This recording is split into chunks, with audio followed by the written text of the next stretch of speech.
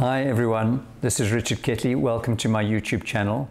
Last time we were in the Agog Gallery in Maboneng, Johannesburg, looking at some of the works I produced last year, which were largely works on tarpaulin and in response to a lot of the things that I read and experience when traveling around West Africa.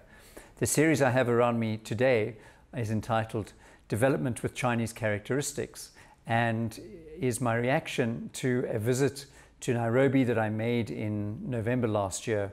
Nairobi is a city that's well known for its terrible traffic, but a city that has not really changed a whole lot in the 30 years that I've been visiting the city. But at the moment it's going through gut-wrenching change. The entire center of the town is being pulled apart to make way for a major new highway, which is being built by a Chinese construction company. And we've all heard a lot about the role of China in Africa's development, and nowhere is this now more evident than in the heart of Nairobi.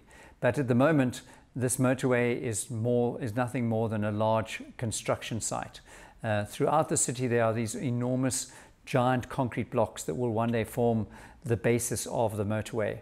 But at the moment, they rise like giant plinths out of the soil and the rubble and all the cars and people that have to navigate their way around this construction project, which is not like a construction project in development countries where there are alternative routes provided during the construction period.